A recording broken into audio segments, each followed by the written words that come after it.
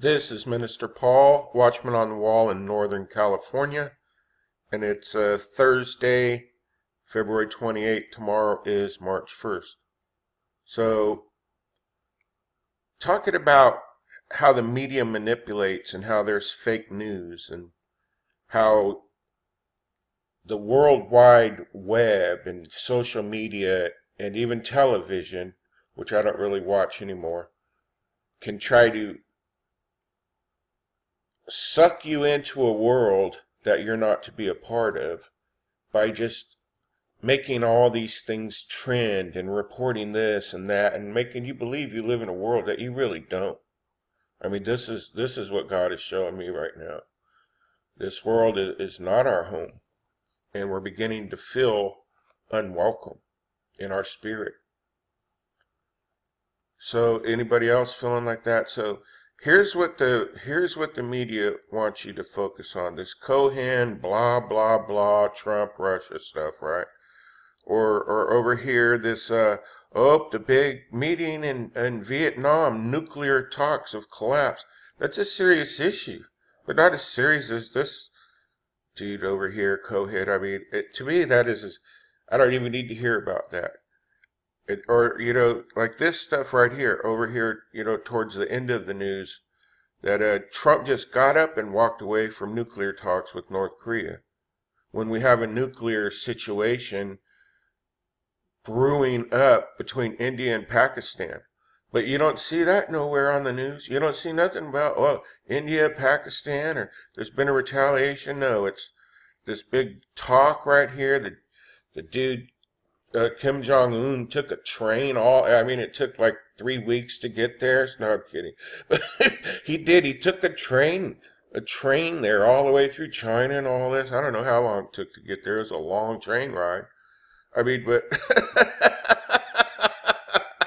I don't know why I thought I need to mention that, man. It's just, here's the news. Watch this. Here's the news right here. For the body of Christ to be watching. Now look, Netanyahu to be charged with bribery pending hearing. So, did you hear that? Today's date right here coming out of Israel news is that they're indicting Prime Minister Netanyahu on, I think, more than one charge. Breach of trust. So Attorney General intends to indict Netanyahu for breach of trust in 2 other cases. And so they've made this case come forward, right? Watch this, because they want you asleep. They made this case come forward right before his election. Exactly like they did to Trump. Right before his election.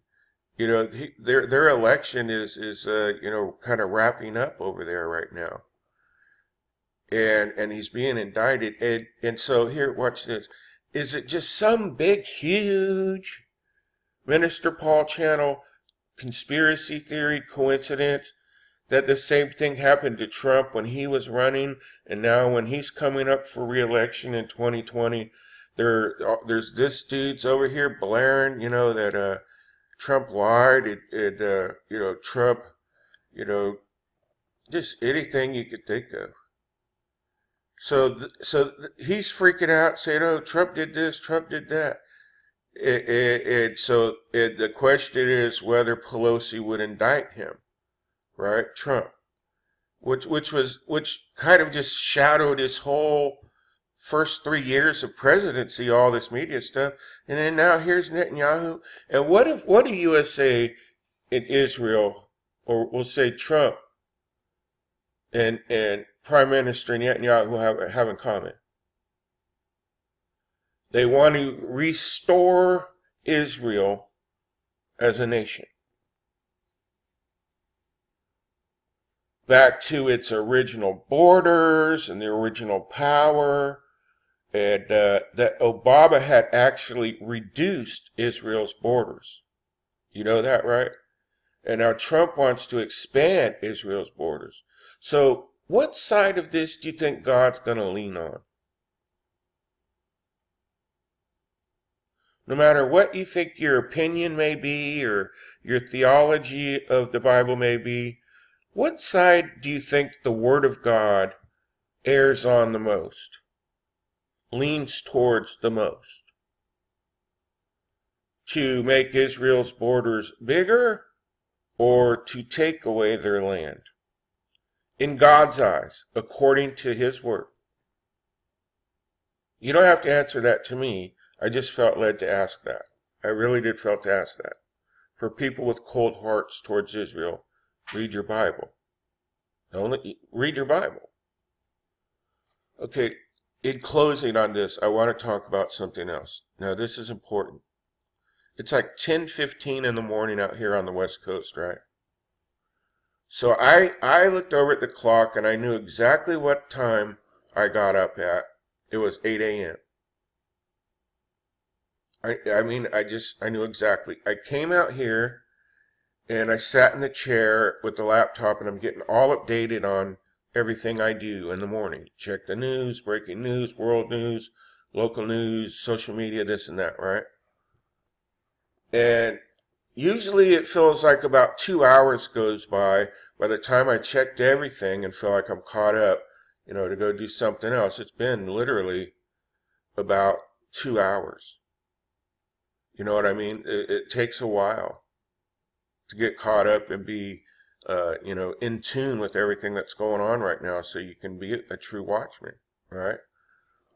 And so I did all of that, and I literally felt like it was about 10:30. Time goes by really fast during that first 2 hours of your day upon awakening. The first 2 hours go faster than any 2 hours. Does anybody know what I'm talking about? And I'm like, it's 10:30. I was going to get up and see what I might want to make for lunch later, and I looked at the clock, and do you know what time the clock said? The clock said it was only 8:30. I sat here just yesterday, as I do every day, and did the exact same thing. And then today, it happens in a half hour. The exact same morning I have every morning, pretty much, daily, happened in a half hour today. I felt like the day hadn't even started yet. And I'm like, God, okay, what is this, man? What is this, God? What is this I'm feeling? And He said, it's the time shift. And I'm like, oh my gosh, these things are really getting strange, God. This is the God I've spoke on how much I love and cherish and worship and just try to protect and defend His Word, and share the gospel of Jesus Christ and my testimonies and all this. I'm like, excuse me, I'm like, so what is this that I'm feeling? It felt like I just lived a quarter of a day and it's only been a half hour. I'm like, what is that, God? Like I was losing part of my life. You know what I mean? In the flesh. That's how it feels in the flesh, that you're actually losing part of your life. And He said, it's the time shift. And He said, I want you to continue to warn on this time shift. And so I will obey God and continue to warn on this time shift, because the thing I'm asking God and seeking God for answers on right now is this: does this affect me in a good way or a bad way in my walk with You? You know what I mean? That's the enemy dagger he's going to throw at you, that fiery dart. He's going to go boom. Well, now that time's speeding up. Are you saved? Are you not saved? This is a good thing or a bad thing for you? And Jesus instantly went, He said, boom. He said, look to my word. He said He's shortening the days for His elect, His people, us. And so the enemy's going to try to bring fear against us because we're aware of this time shift, and we just have to quote God's scripture that this is happening because He loves us. Otherwise, the enemy will have us focus on the world, and we'll feel like we're dying early, when really we're not dying at all. I hope that helps you. Like and share this video. Get this message out. Are you feeling the time shift?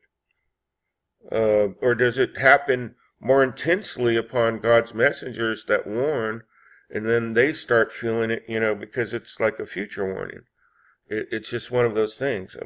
Let me know what you think in the comments. Thank you.